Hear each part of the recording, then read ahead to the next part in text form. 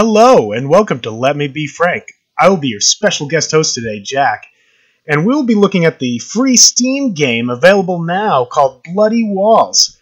This game came out in September of 2016, but people are playing it right now because there's more DLC coming out currently. So it's about a half a year old, but there's more DLC and people are playing it, so I wanted to take a look at it. It's a 2D side-scroller shoot-'em-up, where these zombie-looking creatures are fighting you on every level of this bunker dungeon game.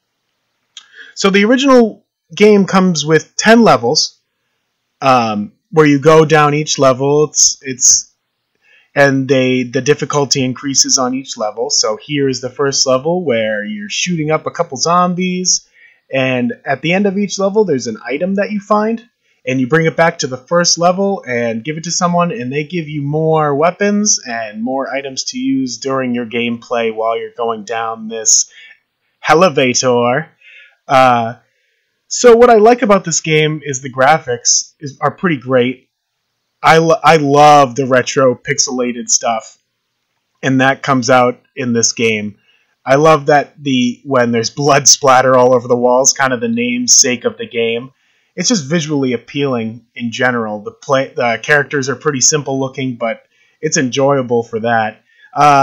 This is a good thing and a bad thing about this game, is that it's pretty simple. You can see that I just shoot them in the head and they eventually die. So that's a good thing, and a bad thing about this game is that it's pretty simple, straightforward. You point and click, you side scroll, and you just go down the levels.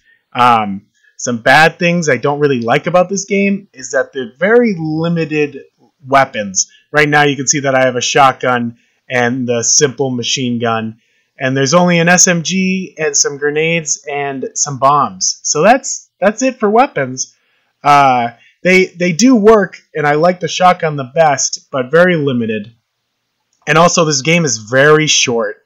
I beat the game, all 10 levels, in about 45 minutes. I feel like I could have done it even faster if I didn't die at the end once. So it's very short for the original game. But like I was saying, there's DLC coming out right now, and I don't know how long that is.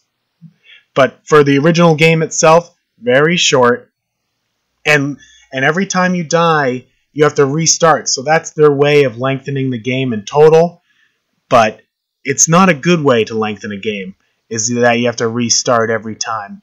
I like the designs of the zombies. They're very interesting. Some broccoli guys, some bloody guys. And if you like to paint some wall with some blood, this is the game for you. A quick time waster.